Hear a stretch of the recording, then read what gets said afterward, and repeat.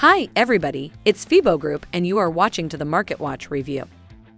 Equity markets are now higher after a mixed start in Asia, where Australia and India are holidaying, but they have since moved up. Europe's Stoxx 600 is currently up 1.9% at midday, which would make it the largest gain of the year.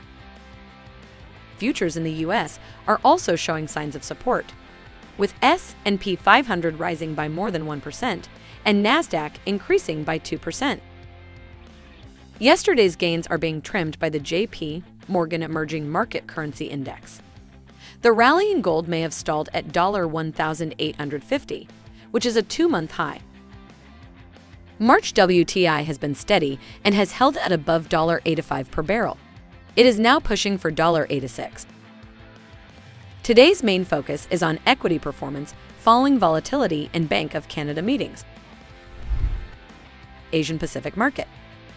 The IMF has downgraded the global growth forecast for this year to 4.4% from 4.9% in October. Key factors were the virus, higher inflation, and high levels of debt. Beijing continues to harass Taiwan with warplanes entering its air identification zone. This week, there were nearly 40 aircraft. It is the highest number this year. The dollar had been against the Japanese yen for 11 sessions prior to this week. Today marks the second day of gains for the dollar, and it has resurfaced at JPY 114.00.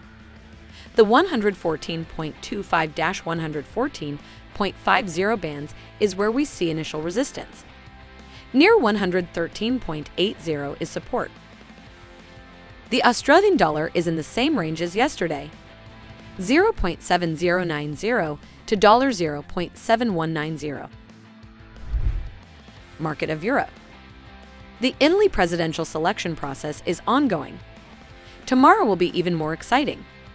The three initial rounds of voting are about the jockeying behind the scenes, which is far more complex than it seems.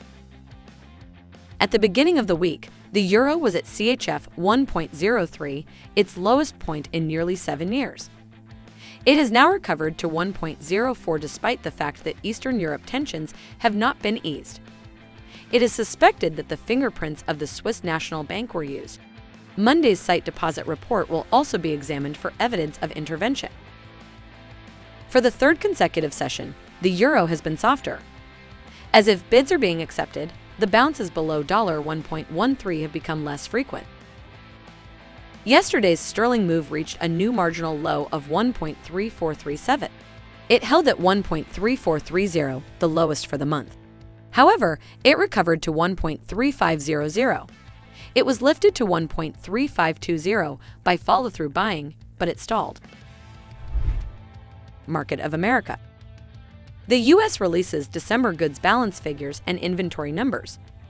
After a 12.4% increase, new home sales might be of interest. The real interest lies in the central bank meetings. First, the Bank of Canada's meeting ends. In light of better risk sentiment, the Canadian dollar is being bid ahead of the outcome at the central bank meeting. Monday's low of CAD 1.2455 has been surpassed by the U.S. dollar. That's all for me. Closely monitor the news background and be prepared for all the surprises of the market.